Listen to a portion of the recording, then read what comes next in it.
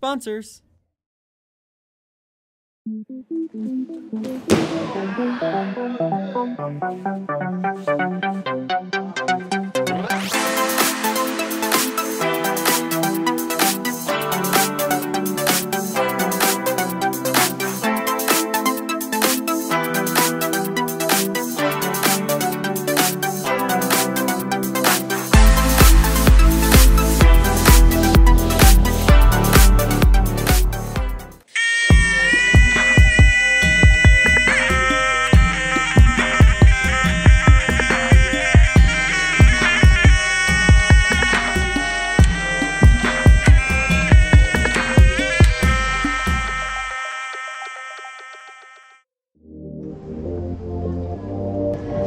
Singapore is a highly developed country, and I was able to figure out the train system in no time and ride from my hotel to the Silat training facility.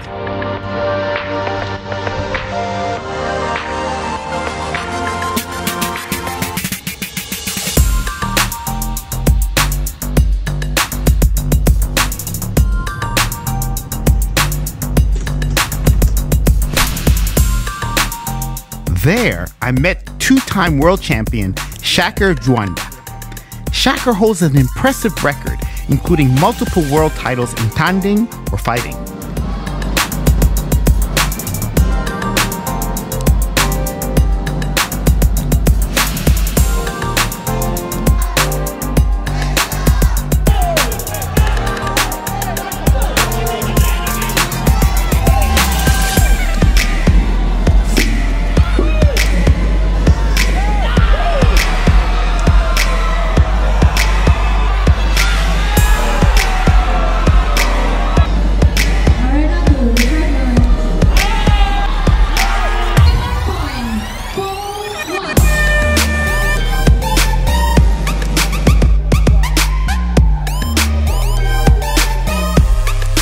He also won bronze in Ganda, or two-person skate, at the 2015 Southeast Asian, or SEA Games.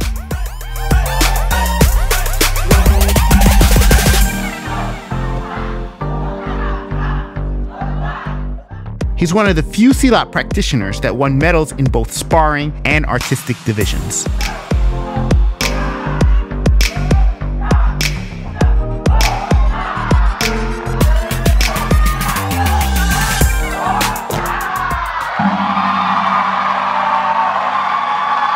So as you can see, these are the paddings that we use for kicking. Okay. Shakir gave me a full tour of the Singapore Silat training facility. We usually normally use this because it's quite comfortable for us to hold. Knee pads, shin pads, for safety. Triangle cones for hurdles. Leather, right? It's for stretching. This is very heavy punching bags. Ooh, yeah. Stationary bikes. Okay. Oh, yeah. It's actually weights 60 to 80 kilos. Oh, okay. Just now, these are the Brother John's family. Brother John family. So 60 kilos, 45 kilos, okay. And up to 80 kilos. Oh, and you have more of Mr. Scissors. Yeah, Mr. Scissors. Crocodile guy. You got the... You got this. Boom. Yeah. So these are the heavyweights. Yeah. Hurdles for agility. Oh, okay. Poles for agility. Gym ball. Balancing or whatever. Yeah. Oh, so you can do jump up and down. Jump up and down, and this actually there's different heights. Battling ropes. Okay. This heading up here. So what you do with this is actually, as you can see, this is quite thin, right? Yeah. So this is to be placed on your abdomen. Okay. And you ask people to kick. Okay. So you have to get used to kicking and stuff. Okay. Usually what we do during training is we blast music. So all about and Team Silat. Training with Shakir was awesome. First, we did stretching. Next, we reviewed tangkapan and jatuhan, trapping and dropping techniques.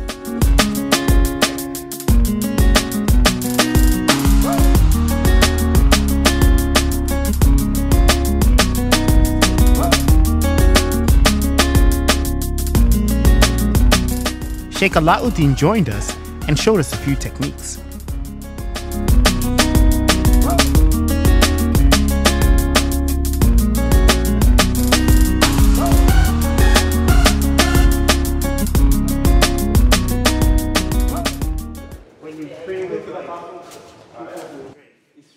Then we reviewed more advanced Pencak Silat techniques, such as gunting or scissor and buaya or crocodile techniques.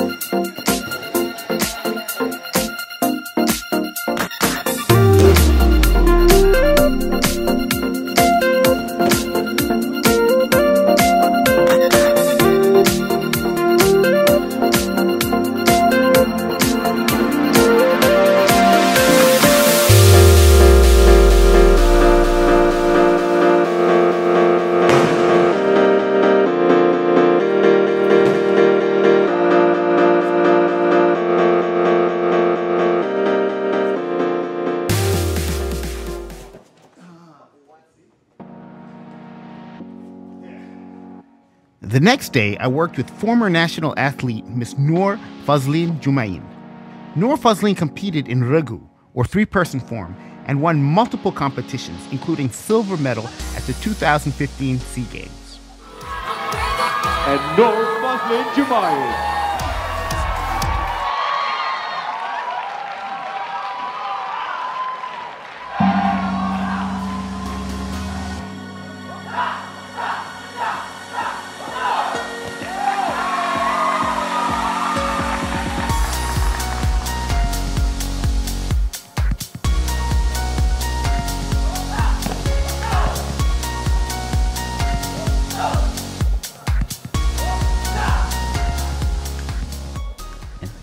She taught me the basics of the Gracio curriculum that they use to train the younger students. It's a very structured curriculum with each set of techniques divided into 10 sets. 10 kicks, 10 blocks, 10 hand positions, etc. I memorized 2 of their basic forms that they teach all of their athletes and tried to master the entire level 1 curriculum to yellow belt.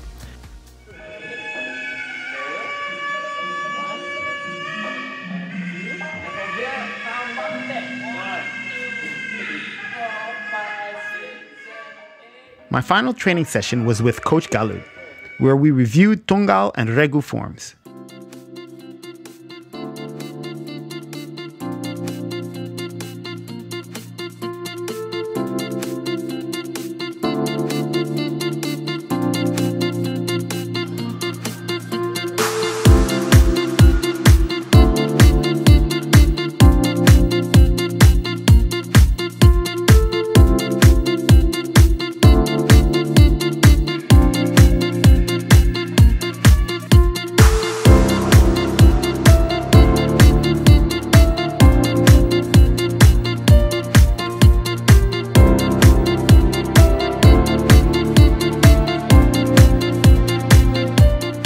Then finally, we studied Ganda, or choreographed fighting skit.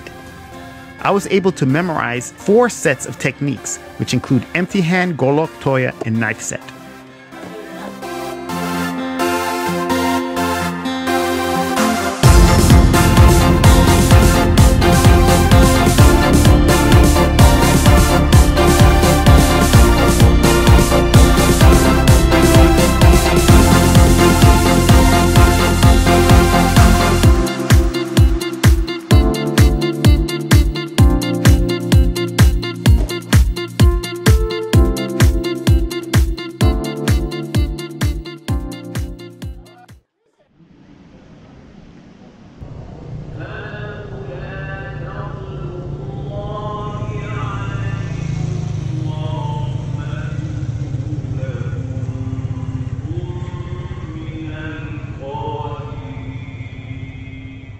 Finally, my 13-day across Asia came to an end. It was a great experience, and I met many great athletes, coaches, and super friendly people. Anytime when you come to Egypt, please join our family in Pencak Silat, Tapak Suci, okay? Oh, we are the best in Egypt, okay?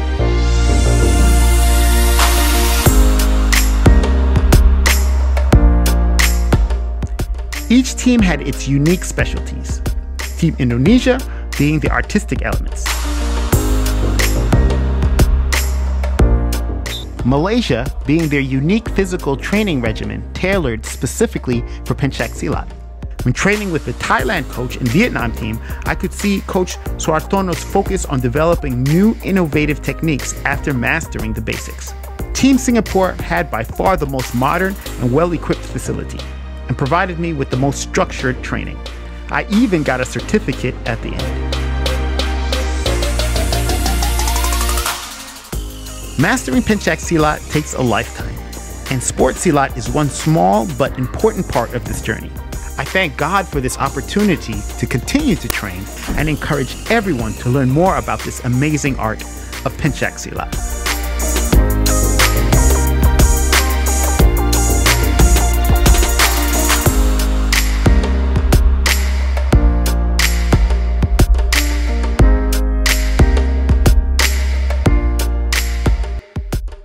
This Dean TV video was made possible in part by Penny Appeal USA, Small Change, Big Difference. By Guidance Residential, the #1 Islamic home financer in the US. And by Recycle Processes Incorporated.